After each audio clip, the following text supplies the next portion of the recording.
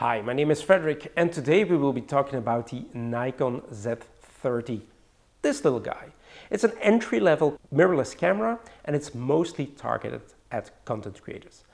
I have this camera for over a year now and I wanted to share my experience. So let's dive in right after the intro.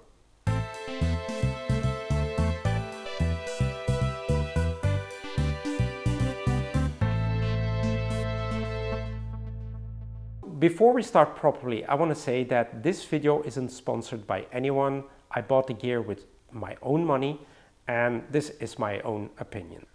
So why did I get the Nikon Z30? Well, I used to have a Nikon D7000 and I used it for video productions but also for my home photography. The camera was very decent, it was one of the first ones with decent video, but it showed its age and it only could do full HD and it didn't have a clean output, so I couldn't record with an external recorder like the Atomos Ninja, for example. So I moved on to the Panasonic GH5, which I'm using right now to record this video, and I made a whole video rig out of it with the Atomos Ninja, external battery, and a matte box and things like that. But obviously, if you're building a rig like that, it's gonna get bigger and heavier. I wanted to have a second camera which was really lightweight and easy to use and preferably could use my Nikon lenses.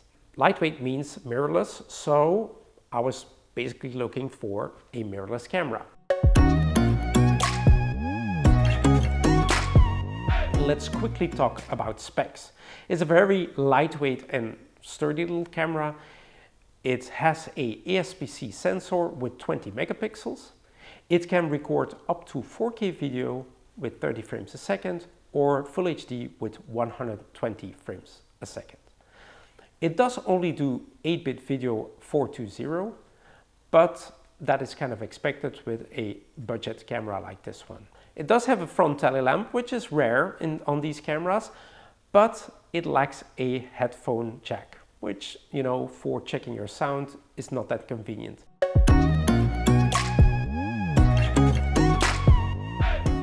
Let's talk about what I like about this camera.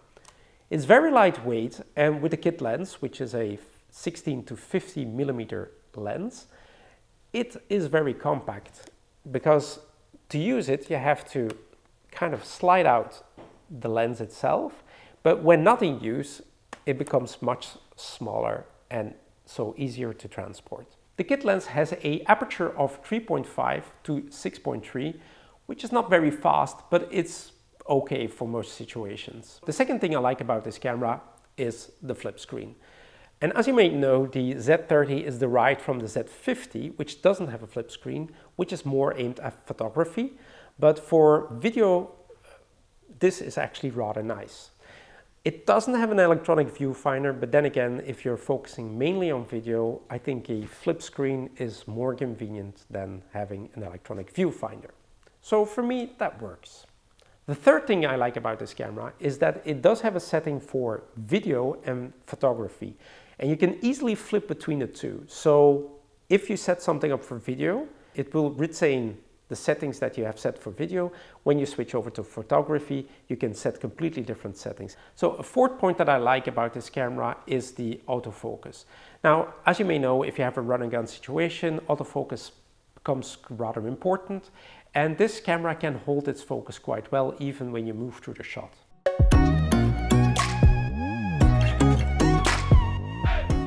So one of the points that I don't really like about it is the stabilization. It is okay, but not great. When walking behind people or trying to follow people, it feels a little bit shaky. It's not too bad, but yeah, there's cameras that do way better job than this one. The second thing that I don't like is that it doesn't come with an external charger. You have to charge your batteries inside the camera with a USB-C adapter. Now, USB-C is great, don't get me wrong, that is terrific, but I got two batteries and I can't charge the second one while shooting with the first one.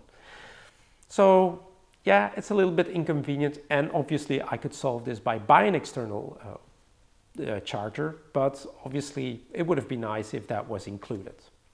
So the battery life is decent, but I've noticed that when charging with a low power supply, it could take a while. And if I'm actually charging it with like a laptop charger, which has also a USB-C, it tends to feel faster.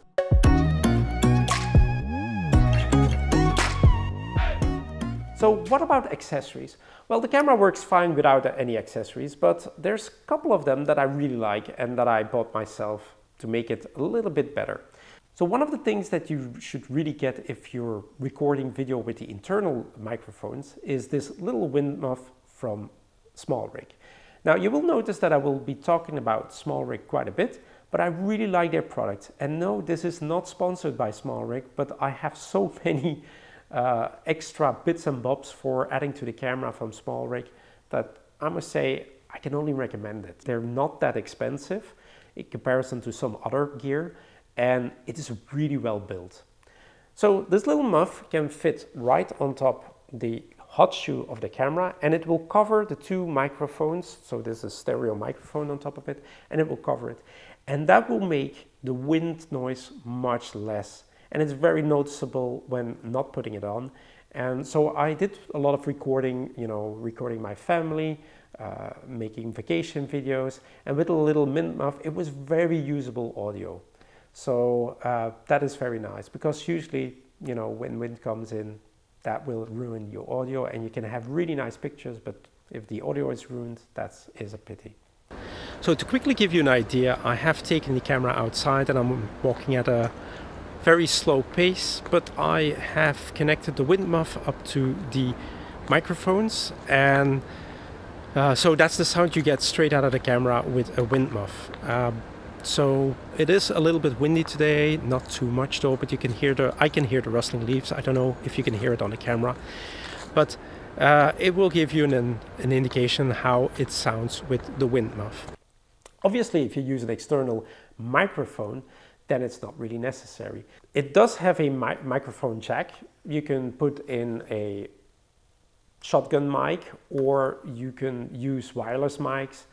So that's definitely in its possibilities. So if you want to kit out your camera a little bit further, I do recommend you get a cage. So SmallRig makes really nice cages, and I think this Z30 specific cage is a good example of that. You could put top handles on it, side handles, other kind of accessories. But what I really like about this one specifically is that it has a little screwdriver attached to it with a magnet. So it's easily to take your camera in and out of the cage. And you don't need to bring along any screwdrivers. It just is here with the magnet. So it's always on there. Very convenient. Nice job, SmallRig. I quickly screwed on the cage, and it took me only like 30 seconds. The cage protects the camera when it gets a bump, and one of the first things you should get if you get a cage is a top handle. This makes it so much easier to make low shots or stabilize the camera in your hand, and so you have less shaky footage. Another accessory which I really like is the FTZ II from Nikon themselves. It allows you to connect F-mount lenses to the Z-mount fitting of the Z30, and it even allows you to use autofocus if your lens does have a motor. If it's an older lens without a motor, unfortunately you have to focus manually. So an accessory which I would have loved that gave more capabilities to the Z30 is the Atomos Ninja 5 external recorder. Unfortunately, the HDMI output is only 420 and 8-bit, so there is no real gain there. The only thing that I can think of is extra recording time, because the Z30 does only 2 hours and 5 minutes, and also use better codecs for editing. But, then again, an Atomos Ninja 5 costs as much as the Z30, and you're gonna double up the weight to carry it around. So, yeah, no real benefit there.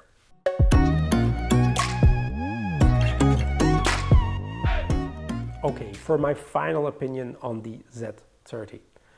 Over the year, this camera has served me really well. I took it on vacations, I've shot B-roll with it in professional situations, so it worked. It is simple, easy to set up, and very lightweight. Obviously, if you want to go more professional, it does lack professional features, but if you're starting out as a YouTuber, this is a very capable camera, not super expensive. With the kit lens, you're ready to go. You don't need much else than the wind muff, in my opinion, or maybe an external microphone, but that's about it. And you're ready to go to shoot those videos. As a second camera, I thought it was very good. Obviously, if you go higher in price point, you're gonna find much better cameras than this one, but for this price point, I think it is a really capable little camera. That's it for the Nikon Z30. If you have any questions, you can put them in the comments below and I'll try to answer them as quickly as possible.